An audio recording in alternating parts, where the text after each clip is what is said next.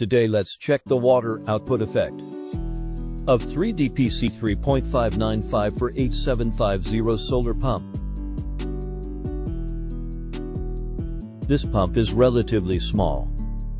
It can be easily lifted up and put into the water. Firstly, connect the positive and negative poles of the solar energy. Then, connect the 3 wires UVW to the controller. Next, connect to 450-watt solar panels in series. Let's have a simulation of water outlet effect when the sunshine is good. The current water output is 3.5 cubic meters.